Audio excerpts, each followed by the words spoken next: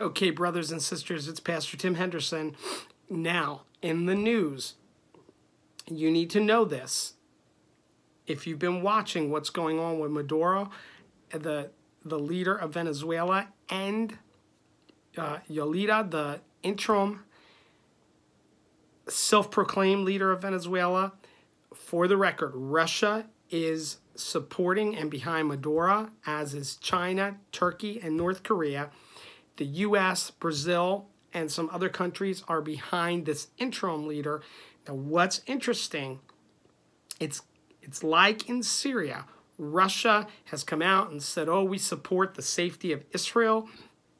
Meanwhile, poking Iran and therefore Hezbollah to come against Israel. A couple months back again, the UN condemned Israel's occupation of the Golan Heights. Why? Because of the natural resources there.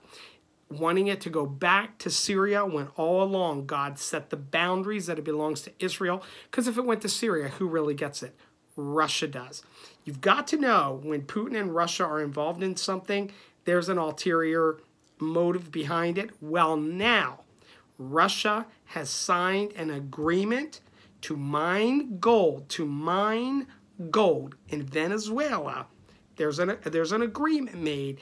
In return, Russia will defend Venezuela and Madura.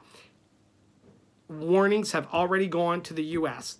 This thing is heating up rapidly. Well, I just finished one service, going to be in prayer for the second one. I wanted to bring that news to you if you are unaware. God bless you. I'll be on at 10:30 to 10:45 live with a message from the church, and then this evening at 6 p.m. the believers meeting, and I'll keep you posted as I can with the news coming from around the world. Boy, the convergence of things are happening. Look up, for our redemption draws nigh. God bless you.